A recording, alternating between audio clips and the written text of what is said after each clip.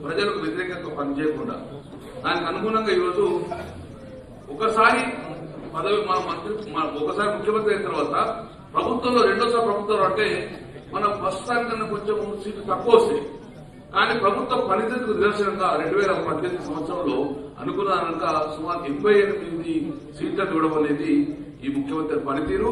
మరి అప్పుడున్న గౌరవ మంత్రి KTR గారు మున్సిపల్ శాఖ మంత్రిగా పనితీరు నిదర్శనంగా భావించుకుంటాం. రెండోసారి మనం ప్రభుత్వాలకు వచ్చాం. జనరల్ రెండోసారి ప్రభుత్వాలు స్థానిక సంస్థల మీద కొంచెం ఇబ్బంది పడుతుంది. స్థానిక సంస్థలు అనేది ప్రభుత్వంతో పాటు అక్కడ ఉన్న పరిస్థితులకు అనుగుణంగా ఓటు పడుతుంది. కానీ ఎప్పుడైతే ఇమ్మీడియట్ గా మనకు ఎలక్షన్ సర్పంచులతో పాటు ఎంపీటీసీ ఎన్నికలలో జిల్లా పరిషత్ ఎన్నికలలో అసలు స్వాతంత్రం వచ్చినప్పటి నుంచి ఇప్పుడు కూడా 32 జిల్లాలు జడ్పీ స్థానాలు కైవసం చేసుకున్నది అంత జరగలేదు. అది కేవలం టీఆర్ఎస్ ప్రభుత్వంలో మాత్రం జరిగింది. తెలంగాణ రాష్ట్రంలో సరే, జిల్లా పరిషత్ చరిత్ర రికార్డు చేసుకున్నాం మనం. జిల్లా పరిషత్ తర్వాత ఇమ్మీడియట్ గా మున్సిపల్ ఎన్నికలు వచ్చినాయి. మున్సిపల్ ఎన్నికలలో కూడా ఒక్కసారి చూడండి. నేను 2000 సంవత్సరంలో మున్సిపల్ కౌన్సిలర్గా నా రాజకీయ రంగంలో చేశాను. 2 సార్లు మున్సిపల్ కార్పొరేటర్గా ఉన్నాను, 3 సార్లు ఎమ్మెల్యేగా ఉన్నాను. 2 సార్లు కార్పొరేటర్ ఉన్నా కూడా ఏ రోజైతే ప్రభుత్వంలో ఉన్నారో ప్రభుత్వ వ్యతిరేకంగా ఓటు పడుతుండే మున్సిపల్. ఒకవైపు ప్రభుత్వం ఒకవైపు ఉంటే ఆ ప్రజలంగా అక్కడ స్థానికంగా మున్సిపల్ మేయర్ చైర్మన్ వేరేగా ఎన్నుకుందరు. ఇమ్మీడియట్ యాంటీ ఇన్కమ్ స్టార్ట్ అవుతుండే. కానీ ఈరోజు మళ్ళొక్కసారి చూడండి. గతంలో 2014 కన్నా ముందు తెలంగాణలో పట్టణాలు ఎలా ఉండే, 2014 తర్వాత పట్టణాలు ఆధునీకరణ జరిగినాయి. గతంలో పట్టణాలు పల్లెల్లాగా ఉంటుండే, కానీ ఇది పట్టణాలు అద్భుతంగా జరిగి పట్టణాలు ఆధునీకరణ అభివృద్ధి జరిగింది. దాని నిదర్శనం ఈరోజు మళ్ళీ ఒకసారి మున్సిపల్ ఫలితం చరిత్రలో ఎప్పుడూ లేవు. స్వాతంత్రం వచ్చినాక ఏ రాజకీయ పార్టీ కూడా ఇంత మంచి అవకాశం జరగలేదు.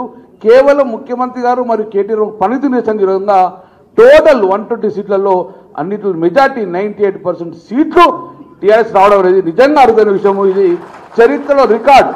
ప్రపంచంలో ఎన్నో దేశాలు ఉన్నాయి, ఈ దేశంలో ఎన్నో మున్సిపాలిటీలు ఎన్నో రాష్ట్రాలు ఉన్నాయి, కానీ ఎప్పుడు ఇలాంటి ఫలితాలు రాలేదు. కేవలం తెలంగాణ రాష్ట్రంలో మాత్రమే ఈ ఫలితాలు వచ్చినంటే సింగిల్ లీడర్షిప్గా ఆ నాయకత్వం మీదనే ఆధారపడి ఈరోజు బ్రహ్మాండంగా రిజల్ట్ వచ్చినాయి. ఒకవైపు ఒకసారి చూడండి, కరీంనగర్లో చూస్తాం. ఎగ్జాంపుల్ కరీంనగర్ తీసుకుంటా.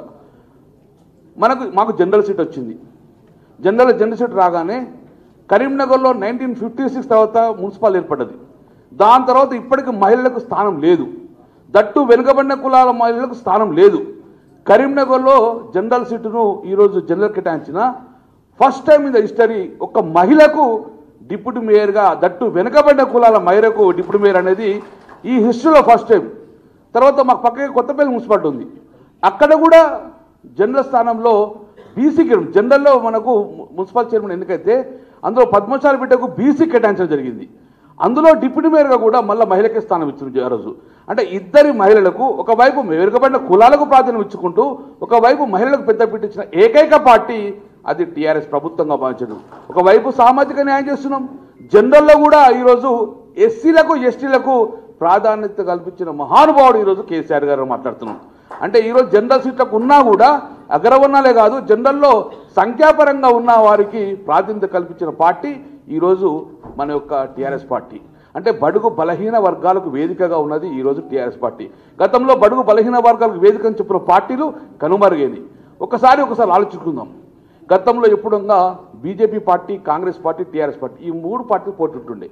కానీ టీఆర్ఎస్ పార్టీ ఒకవేళ ఇలానే కొనసాగితే ఈ జీవితంలో మా పార్టీకి ఉనికి ఉండదని చెప్పి కరీంనగర్లో ఈరోజు ఒకసారి చూస్తే కరీంనగర్లో ట్రయాంగిల్ ఫట్ లేదు. జనరల్గా 100 సంవత్సరాల చరిత్ర ఉన్న కాంగ్రెస్ పార్టీకి ఏ రోజు కానీ కరీంనగర్లో 15 నుంచి 18 కార్పొరేట్ వస్తుంది. కానీ ఈరోజు మేము గెలవకున్నా పర్వాలేదు, టీఆర్ఎస్ గెలవకూడదని చెప్పేసి వాళ్ళు మొత్తాన్ని కూడా కరీంనగర్ 60 సీట్లకు గుండుసున్నా ఒక్క సీటు కూడా గెలవకున్నా పర్లేదు, వాళ్ళ ఓటు బ్యాంక్ మొత్తాన్ని కూడా బీజేపీ ట్రాన్స్ఫర్ చేశారు. మా 60 డివిజన్లలో 30 డివిజన్లలో వాళ్ళకు 25 ఓట్లకు మించి రాలేదు. అంటే అర్థం చేసుకోండి, వాళ్ళు లాస్ట్ చివరిగా మా ఓట్లు మాకు వేయకండి, మా ఓట్లు బీజేపీకి వెయ్యండి అని చెప్పి అతి కష్టం మీద మామూలు 6 ఓడగొట్టుకొని 13 సీట్లకు పరిమితమైందంటే ఒకవైపు కేంద్రంలో మేము కొట్లాడతామని చెప్పేసి రాష్ట్రంలో కలయిక ఉన్నది కేవలం టీఆర్ఎస్ పార్టీ మీద కసితోటి, టీఆర్ఎస్ పార్టీ మీద కోపంతో చేసుకున్నారు కాబట్టి. కానీ ప్రజలు కలవరు, వాళ్ళు 2 పార్టీలు కలిస్తే ప్రజలు కలవాలి కాబట్టి, ప్రజలు ఎండా చేయలేదు కాబట్టి ఈరోజు ఇంతమంది రిజల్ట్ వచ్చింది కాబట్టి ఇదంతా కూడా కేవలం మా ముఖ్యమంత్రి గారి పనితీరు, కేటీఆర్ గారి అడ్మినిస్ట్రేషనే ఈ యొక్క తెలంగాణను ముందుకు సాగుతుంది. ఒకటి మాత్రం చెప్పగలుగుతాం. ఈరోజు దేశంలో వెస్ట్ బెంగాల్ చూద్దాం, కమ్యూనిస్టు పరిపాలన ఇచ్చారు, కానీ చివరకు కమ్యూనిస్టులు చేయలేకపోయి మమతా బెనర్జీకి అప్పచెప్పారు. కానీ ఈ రాష్ట్రంలో ఇంకా 40 ఏళ్ళు మేము ఎవరికి అధికారం ఇవ్వము, అధికారం ఇచ్చే సమస్య లేదు.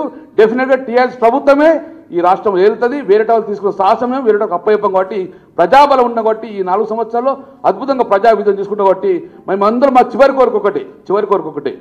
ఈరోజు తెలంగాణ రాష్ట్రం వైపు మొత్తం భారతదేశం మొత్తం చూస్తుంది. ఇలాంటి మహానాయుడు మా భారతదేశ ప్రధాని ఎందుకు కాలేదని కేసు అనుస్తుండ్రు. ఒకవైపు Rythu Bandhu, 24 supply, power supply, ఈ మిషన్ భగీరథ, ఇవన్నీ మా రాష్ట్రాల్లో ఎందుకు లేవని చెప్పి దేశ ప్రజలందరూ కూడా, దేశ రాష్ట్రాలన్నీ కూడా కేసీఆర్ వైపు చూస్తున్నారు. అందుకే మా అందరు చిరకాలం ఉంచా, మాకే కాదు సంతోషం, దేశ ప్రజలు సంతోషంగా ఉన్నట్టే మా యొక్క కేసీఆర్ గారు ప్రధానమంత్రి కావాలి, కేటీఆర్ గారు ముఖ్యమంత్రి కావాలని ప్రజలందరూ కోరుకుంటున్నారు. కాబట్టి అదే జరగాలని ఆ వెంకటస్వామి కోరుకుంటున్నాను. Thank you very much. జై తెలంగాణ. కేసీఆర్ గారి నాయకత్వం వర్ధిల్లాలి. మరి ఇప్పుడు ఈ సందర్భంగా పెద్దలు మనందరి ప్రియతమ నాయకుడు టీఆర్ఎస్ పార్టీ వర్కింగ్ ప్రెసిడెంట్ మరి గౌరవ మున్సిపల్ మంత్రి గారు రన్న కేటీ రామారావు గారు మాట్లాడుతున్నారు. విజ్ఞప్తి. జై తెలంగాణ. గౌరవనీయులు పెద్దలు సహచర మంత్రివర్యులు అన్న గంగుల కమలాకర్ గారు, సీనియర్ శాసనసభ్యులు మాజీ మంత్రివర్యులు పెద్దలు రెడ్డి నాయక్ గారు, గౌరవనీయులు ప్రభుత్వ విప్ పెద్దలు గంపా గోవర్ధన్ గారు, అన్న టీఆర్ఎస్ పార్టీలో మరి అత్యంత సీనియర్ నాయకులు గౌరవనీయులు నర్సంపేట శాసనసభ్యులు పెద్ద సుదర్శన్ రెడ్డి గారు, గౌరవనీయులు అన్న మానకొండూరు శాసనసభ్యులు పెద్దలు ఎస్ఎంఐ బాలకృష్ణ గారు, నార్ కర్నూలు శాసనసభ్యులు అన్న మరి జనార్దన్ రెడ్డి గారు, గౌరవనీయులు భువనగిరి శాసనసభ్యులు పైల శేఖర్ రెడ్డి గారు, పార్టీ ప్రధాన కార్యదర్శి గౌరవనీయులు మాజీ మంత్రివర్యులు బసవరాజ్ సారయ్య గారు, పెద్దలు మెదక్ శాసనసభ్యురాలు మాజీ డిప్యూటీ స్పీకర్ శ్రీమతి పద్మా దేవేందర్ రెడ్డి గారు, మహబూబాబాద్ పార్లమెంట్ సభ్యురాలు సోదరి మాలోత్ కవిత గారు, కొల్లాపూర్ శాసనసభ్యులు యువ నాయకుడు సోదరుడు హర్షవర్ధన్ రెడ్డి గారు, చెన్నూరు శాసనసభ్యులు గౌరవనీయులు సోదరుడు బాల్కా సుమన్ గారు,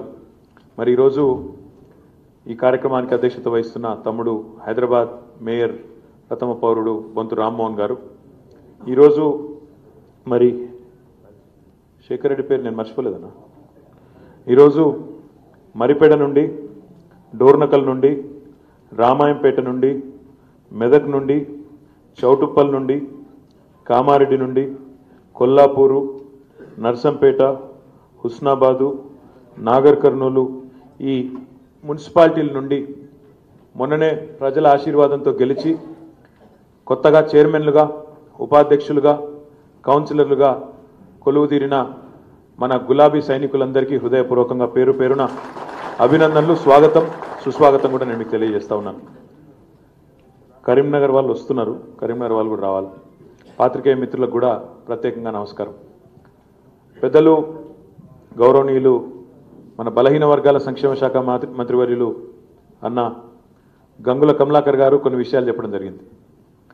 రాష్ట్రంలో నిజంగా చెప్పాలంటే ఈరోజు 2014 జూన్ 2 నాడు తెలంగాణ రాష్ట్రం ఏర్పడ్డ నాటి నుంచి నేటి వరకు ఒక ఆసక్తికరమైన పరిస్థితి నెలకొని ఉన్నది, విచిత్రమైన పరిస్థితి నెలకొని ఉన్నది. ఒక రకంగా చెప్పాలంటే ఏ ఎన్నిక వచ్చినా, అది పంచాయతీ ఎన్నిక కావచ్చు, ఎంపీటీసీ ఎన్నిక కావచ్చు, మండల పరిషత్ ఎన్నిక కావచ్చు, జిల్లా పరిషత్